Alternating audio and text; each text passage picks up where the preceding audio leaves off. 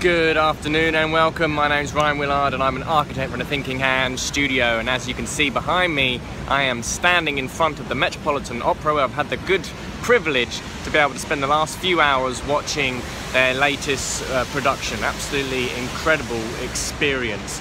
And I'm actually standing in the centre here of the performing arts in New York, in the Lincoln Center. It was a development that was built perhaps in the sort of around the early 60s. It had a collection of some of New York's finest architects of the time, putting together each one of these buildings and putting together the master plan. And what's quite fascinating is behind me we've got, I think it was Wallace Harrisom, who was the great American architect who did the Lincoln Center itself and did the master plan with Philip Johnson. And we've also got one of Philip Johnson's buildings behind me, which is now the home to the New York City Ballet in the Koch Theatre. And we've also got the David Geffen Hall, which was done by Max Abramovic in the late 60s as well, which is now called the David Geffen Hall and home to the New York Philharmonic. It's also quite interesting, David Geffen, the owner of Geffen Records, who donated about £100 million or $100 million in recent times to ensure the sort of upkeep and renovations of the place. We've also got behind me in the corner there, we've got the Juilliard School, which has recently been renovated by Diller and Scofidio. And the whole place, I mean, what's fascinating to me is the whole place is kind of like it looks like the Acropolis, and it is. It's the Acropolis of the performing arts. You've got all these kind of great institutions, from the ballet to the Metropolitan Opera to the Juilliard School to the New York Public Library of Performing Arts, all centered around this fantastic, beautiful public space, which is epic.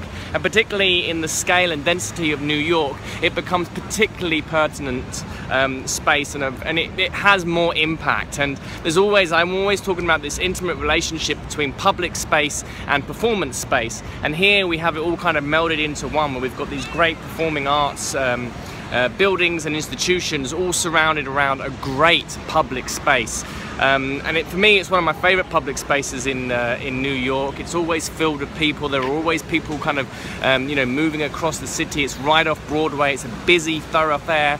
You've got this kind of nice fountain in the middle of it, and you're also aware of the passage of time. You have these great sweeping arcs of shadows that move across the piazza during the day. It's nice in the evenings. It's a rendezvous point. And it really is one of these great performance spaces in itself, where people kind of come to watch other people.